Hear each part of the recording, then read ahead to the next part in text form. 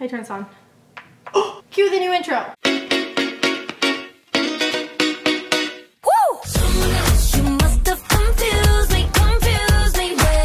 Ready, set, go. Happy New Year! Happy New Year. One of those is bound to be okay. Oh Lord. Hey everybody, welcome back to my channel. Happy New Year. I'm going to be telling you 18 things that I learned in 2018 today. I'm really excited about this video. It's been a couple months in the making, just really reflecting upon my year, things that I've learned, and things that I want to improve upon. Well, those are resolutions, and we'll leave those out. Because then if you don't know them, there's no proof, and if I don't keep them, then it's just on me.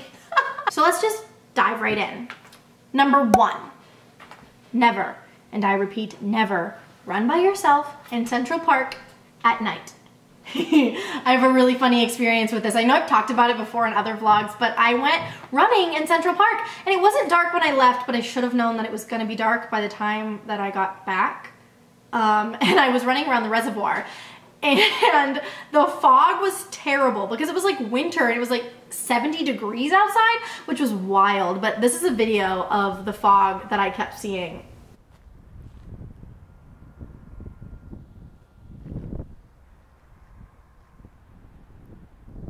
It was really scary. Like, I could not see more than 5 feet in front of me. Number 2, there is a season for everything, including friendships and experiences and locations. There is a season for everything, and that means that things start and end, and that's okay. I'm gonna read a verse from Ecclesiastes because this really, if you're not religious, that's fine. I really still think that it's a cool thing to hear. So this is what gave me the inspiration for this. It's Ecclesiastes 3 verses 1 through 8. There is a time for everything and a season for every activity under the heavens, a time to be born and a time to die, a time to plant and a time to uproot, a time to kill and a time to heal, a time to tear down and a time to build up, a time to weep and a time to laugh, a time to mourn and a time to dance, a time to scatter stones and a time to gather them, a time to embrace and a time to refrain from embracing, a time to search and a time to give up, a time to keep and a time to throw away, a time to tear and a time to mend, a time to be silent and a time to speak, a time to love and a time to hate, a time for war and a time for peace. And I just think that there is a time and place for everything, and things come and go, and that's okay. And that's something I'm working on being okay with. I know I move around a lot and it affects like my relationships in life and stuff, and there's a time and a place for everything. Number 3, focus on what you do have and not on what you don't have. I know a lot of times what I'll do is I'll sit in a situation and I'll be like, oh, well, I know that I have these people, but those people look like they're having so much fun, instead of actually just having fun with what's happening right now. I have a hard time focusing on the present. So something that I learned this year was it's better to focus on what you have instead of what you don't. Number 4, hard work and dedication actually pays off. So I've been doubtful about this because I've had my fair share of experiences where I've been like, I don't know, cheated out of stuff.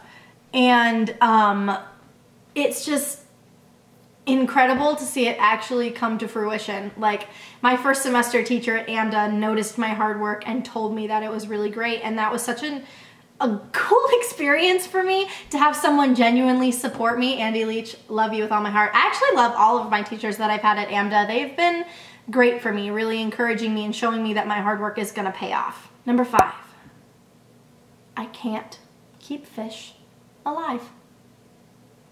And it's devastating. These are my babies.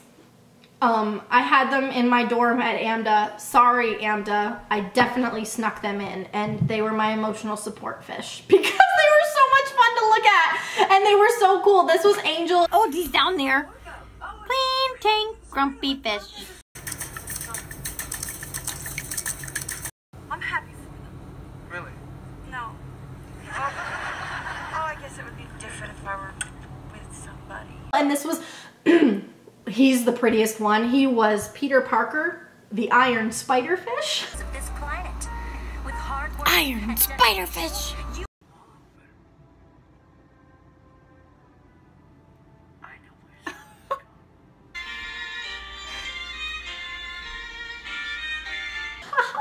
And I cannot even get over how much they were just so cool, but they didn't live very long, and that was really sad. And I did take good care of them, so I don't know what to say. Number 6, I have Hashimoto's thyroiditis. This was kind of hard for me this year. I know that thyroiditis doesn't seem like a huge deal, but I was kind of upset about it because it's something that I just have to deal with and get over, and I've gotten to the point where it's like, you know what? Boom, take that thyroid. I'm actually gonna be super healthy, so you can stop attacking yourself. That's basically what it means, is that my body is attacking my thyroid. And your thyroid like controls your hormones, so it can send things all over the place. Anyway, it's totally manageable. I'm fine. Was I at 7? 1, 2, 3, 4, 5, 6, 7. Yes. My best friend takes the best photos of me. I mean, Noah Carangella takes, I love him, by the way. He actually just colored his hair bleach blonde, and I'm so here for it. I also colored my hair, but anyway, back to the point. He takes the best pictures of me. We'll just go places, and he'll be like, okay, stand there, I'm gonna do a whole bunch of stuff, and I'll end up with pictures that make me look like Spider-Man. Number 8. Oh, Jacob was never actually going to contact Tom Holland for me, which, like, this is just a stupid one I put on here because, like, I needed to accept it eventually. But I just think Tom Holland's a really cool person and would love to meet him someday, but it's beside the point. I just think it would be cool if we were friends. But Jacob, you know I love you. If you're watching this video, if you're not, then I guess this doesn't matter. But yeah, there was nothing that he could have done. So, like, this is just a big joke. Number 9. America isn't the end of opinions. I think this was I had the opportunity to leave the country this year. I didn't go to like a third world country or anything. I went to Turks and Caicos, and it was amazing. I absolutely loved my experience there, and I met some really cool people. And it was just interesting talking to them about the world and opinions and stuff, and it was just very eye-opening to see that America isn't the end-all be-all. I know that a lot of times we get so consumed in our own politics and our own opinions that we just stop listening to what anyone else has to say. And I think that that should be the most important thing. You can disagree with someone, and that can be fine, but listen to what they have to say and have a civil conversation about your disagreements. It's one of the things that I enjoy most. Like, if you're gonna disagree with me, cool, but let's talk about it, because I'm genuinely curious about why you believe what you believe. Number 10, my family should have a reality TV show. Or we should be on Disney Channel. I don't know, but the kind of crap that happens around here is so funny. And we are living with a child with special needs and have nurses around the house, and it's just an interesting experience. I think it would be really eye-opening for a lot of people to actually see what goes on. And like, when it comes to the Disney Channel thing, me and my brothers put together this video.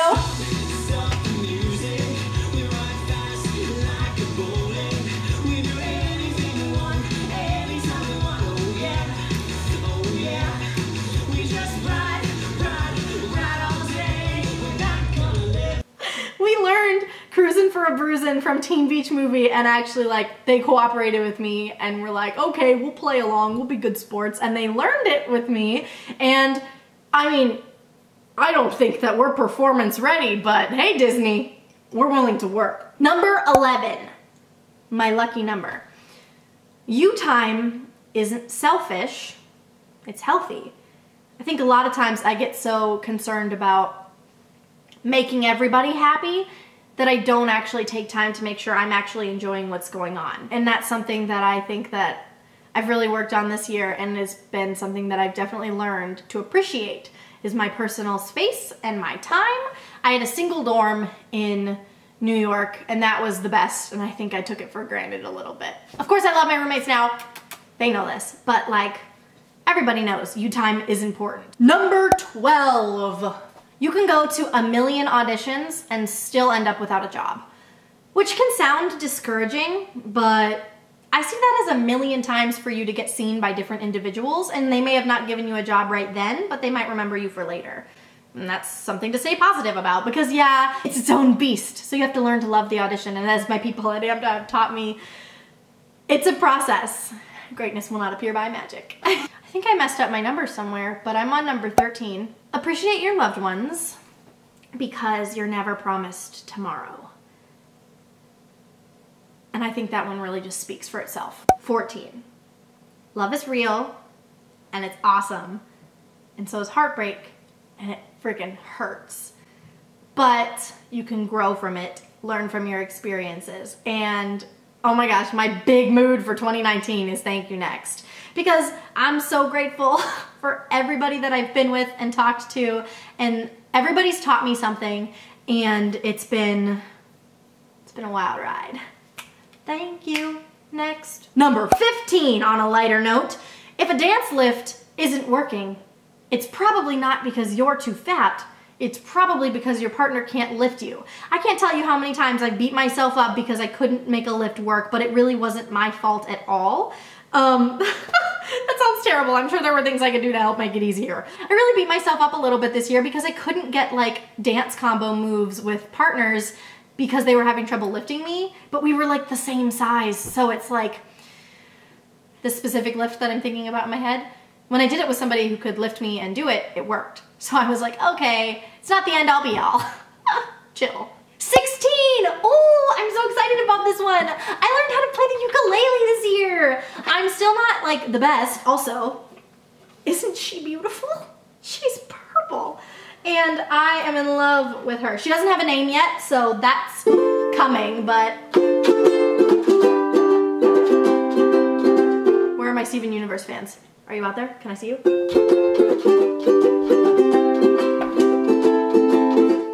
Death and love and birth and peace and war on the planet Earth. Whoa. Number 17. I'm pretty sure I skipped a number somewhere in there or like repeated them, but you get the idea. I know for a fact that I have 18 of them. Right? Trust myself. I don't know how many teachers have told me I need to trust myself when it comes to acting, life, just like living in general. I consider myself a confident person, but I definitely learned to trust myself more, to trust that I deserve to be here. And it's something that I think is a really cool thing, and a lot of people need to experience more because, you know, you're you and that's truer than true. There is no one out there who is youer than you, and I just think that you have to trust that. Love yourself. And number 18, last but certainly not least, I learned that I loved both New York and LA. Everybody keeps asking me, what's your favorite? Which one do you like better? And I'm like, well, I don't like West Hollywood that much, but I do like LA and I do like California. Like the Orange County is gorgeous and I'm in love with New York City. So I love them both.